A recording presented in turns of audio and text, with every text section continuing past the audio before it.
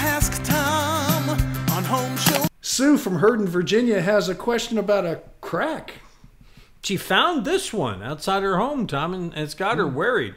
Sue writes to us, I noticed this vertical crack in my bricks, and she says, is this a foundation problem, and is it repairable? What say you, Tom? Well, it's definitely repairable, and I think that's all you need to do is have it repaired. Foundation problem, I don't think so at all. I think, and I don't have a long shot of it, and if I was talking to her, I would say, how long is the wall? If it's 30 feet or so and it has this one window in there and it doesn't have an expansion joint, and you'll see them in long brick walls where you see this straight line going all the way down. Usually they fill it with a flexible caulking, and it's very noticeable if you really look for it. And that's what this wall needs, because what's happening is the expansion and contraction is moving a little bit, because all brick will move, and it's finding a weak spot. And the weak spot is always right under the corner of a window, usually at the bottom, not at the top, because that's where the expansion and contraction really takes the beating, and it's eventually going to give. And that's what happened here, especially through the little water table, that little brick that's on the bottom of the window.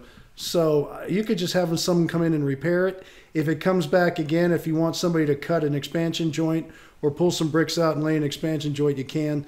But I wouldn't spend a lot of money more than just fixing the crack at that. Yeah, so in putting in an expansion joint, like your joint there, that's a pricey thing. I mean, because they're gonna have to take a bunch of bricks out to make room for that, aren't they? If they do it that way, or if they can take a saw and cut it.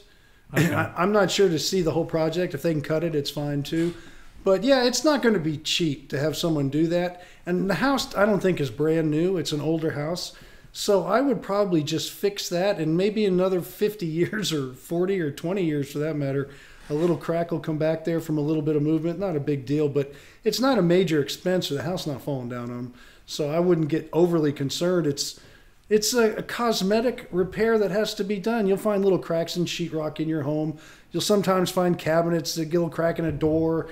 For everything takes a little beating over time. It's just maintenance and keeping things up. You got a question about maintenance or whatever, go over to HomeShowRadio.com, click on the Ask Tom button, and it'll take you to this page. And then you can enter your question and you send us pictures, whatever, whether it's a maintenance thing or maybe you're like afraid of a crack or something in your house like that. And Tom will take all the worry out of it for you. And we'll post your answer as a video on our Facebook page or YouTube channel or HomeShowRadio.com.